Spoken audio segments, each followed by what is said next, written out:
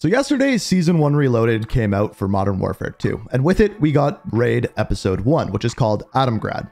Now, as far as this raid goes, I have a full playthrough of this up on my channel where I kind of go through all of the puzzles and explain how to do them. However, a lot of it is a little bit confusing, and there's a few little things you can do that is going to make this raid a breeze for you, whether you are playing on regular or whether you are playing it on veteran. And I wanted to go through this because in this raid, it's not just one person that has to understand how the puzzles work. It's absolutely everyone on your team, and you have to work together. So I wanted to go through and give you a complete guide with some little tips that'll help you do this raid even easier, whether it's choosing the correct class or completing the puzzles properly, which, by the way, since every member on your team needs to know how to do the puzzles, I wanted to put this together as simply as possible so that you could send this video to your raid mates who you're playing with, and they can understand how the puzzles work as well, so you can get through this even easier. So we're going to go through it beginning to end with all of the little tips. Hopefully you enjoy. If you do, hit that like button. But without further ado, let's start from the beginning. So the first thing you're going to want to do is, before you even dive into the raid, it's your kit. So when you go into the raid, you have to choose a kit, and you have three options: Assault, Medic, or Recon. This part's very simple. You just want to choose Assault. Everyone on your team wants to use Assault, and the reason for that is because in this, you get the armor box, and basically you can just keep throwing down armor boxes throughout the raid. That's going to stop your teammates from going down. You can take a lot more damage. It's just simply the best one to use, simply for that armor box. On top of that, you kind of get like an ultimate ability, where if you use it like a kill streak, you call it in, you get 60% more health, and you get full armor. And in doing this, you can only do it once a game. So essentially in this raid, you're going to want to save that for the very end of the raid, and we'll talk about that when we get there.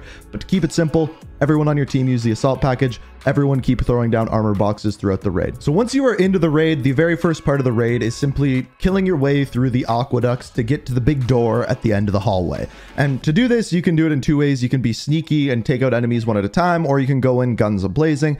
I didn't find too much of a difference in this part. We just went in guns a-blazing.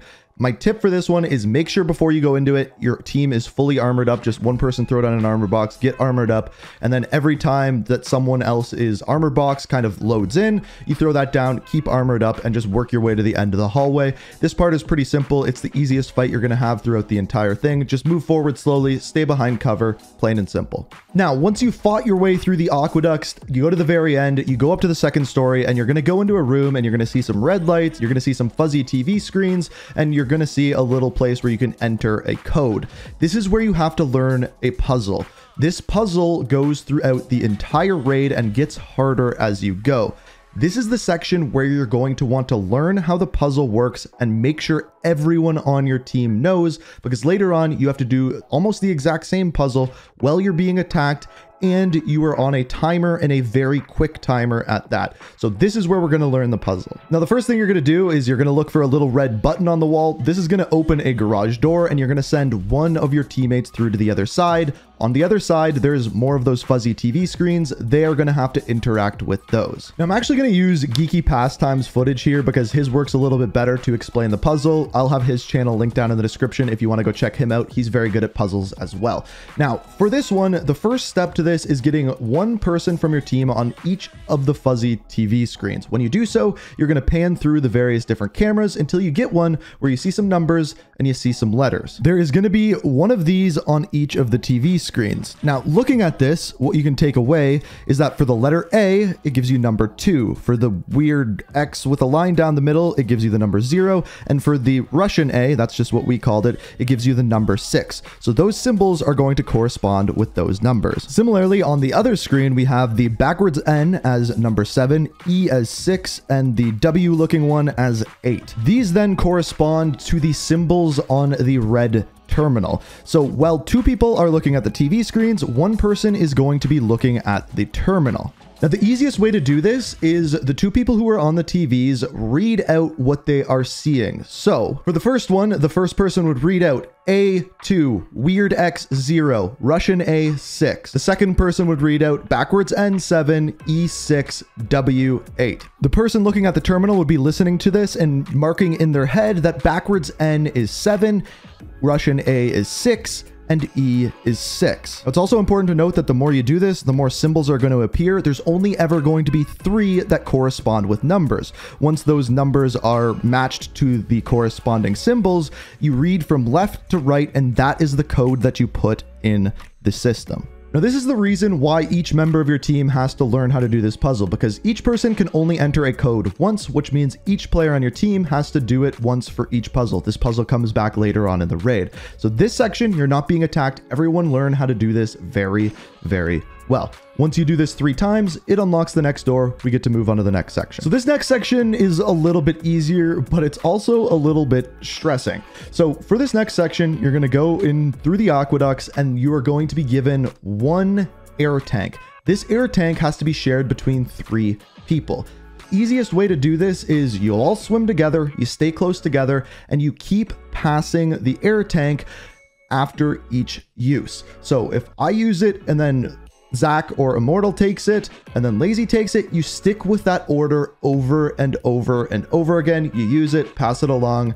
The next person uses it, passes it along, just over and over and over again as you move through the maze of the sunken area. Now, there's a couple of different twists and puzzles you're going to have to get through on your way. The first of which is tripwires. Basically, you swim through a tripwire, it explodes, does a lot of damage. The key to this is have armor. This is why I told you to use the assault package. If you are fully armored, you have 3 armor plates, the tripwires do not kill you. So just send 1 person forward through the tripwires, they take damage, but then you can keep moving forward. You don't even have to worry about them. The other puzzle you're going to run into is doors. Basically, there are doors. There's little red buttons on the wall, and you basically have to hold the red button and your team can move through. Once they are through on the other side, they can push a button on the other side and then let you through.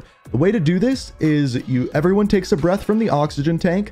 The person that stays on the side of the door keeps the oxygen tank. The other 2 go through, hold the door open for you. You swim through, take a breath of the oxygen tank, and then your team takes it off of you and you keep moving forward. There's also another one where you have to use a generator to turn it on to go through. Just turn on the generator, go through very quickly. 2 people move through to the other side, then they hold it open for you. Very plain, very simple. The only trick is make sure the last person to go through the door keeps the oxygen tank. So the next section is probably the most simple. It's just a fighting section with some juggernaut suits. The easiest way to kill the juggernauts, what I saw, is throwing Molotov cocktails at them and shooting them in the head. If you run out of Molotovs, throw Semtex. Keep in mind you have a backpack so you can really load up on explosives. You definitely want to do this because you're going to be fighting a lot more people throughout the next section. Now, as you move into this next section, you get to kind of like a circular area. Once you get to this circular area, there are 2 terminals that you need to turn on, and these terminals are very important areas for this next section. So essentially what you do is you go in, there are some bomb drones, make sure you shoot those right away. They deal a lot of damage. And then there's a bunch of different characters that you have to eliminate. Once you turn on the 2 terminals, you are now at the final puzzle of the raid. It is the exact same puzzle that we had before, but this time you are being attacked and you are being timed. What you're going to want to do is whoever is the best at the puzzle, they are going to do the last round. Who is ever the worst is going to do the first round. This time, instead of looking through cameras, you are in a room where you can see the giant screen. It'll be the same sort of letter and number sequence we saw before, but this time you're in the room and you are being attacked. Read it out the same way that you did before. Whoever is at the terminal, take note of the 3 that are there, and then you punch that into the machine, and then you switch positions. Everyone goes from one terminal to the other terminal, and the person at the other terminal goes to the thing where they input the code. Just like that, and you want to do this as fast as possible because soldiers keep respawning. So you want to read them out as fast as possible, put it in as fast as possible, and move forward just over and over again until you do it 3 times, and then you have hit the final sequence of the raid. This one is simple. You just survive. And essentially what you want to do to this is you want to go to the door where you were inputting the codes. This is where the door is going to open at the end, and you'll be right there. You don't have to worry about fighting too much longer, but you have to survive for about 4 minutes. So the key to this is armor plates. As soon as you get to the door, one of your teammates throw down your box of armor plates. Everyone fill up, armor up, you get into a fight. Whenever someone else gets their armor box charged, throw it down, reload on armor, do it over and over and over again. The only 2 things you're going to need to pay attention to are 1, the bomb drones. They spawn in right above the door. When they come in, have 1 person shoot them. Everyone else drop below the water. It'll deal no damage to you. When the Juggernaut comes in, everyone focus on them. Headshots, Molotovs, deal with them quickly, move forward. It's not that difficult as long as you keep armor plates on. That is the key. Once this happens, you can then interact with the door. You all touch it and then it opens and the mission is complete. Congratulations, you have completed the raid. So that is the full guide, the full walkthrough for it. Hopefully it helped you out. The hardest part is the puzzle. Once you figure it out though, it is very, very easy. You just have to get that down, having your team work through it very quickly, especially when they're being attacked. Read it out as quick as possible, get that code put in, move on to the next one. But that's the raid number 1. Hopefully you enjoyed it. If you did, if this helped you out, hit that like button. If you're new to the channel, subscribe, turn notifications on, all that jazz. Let me know what you thought of the raid down in the comments. And until next time, peace out. We are reaching for the stars, but we're making this too hard.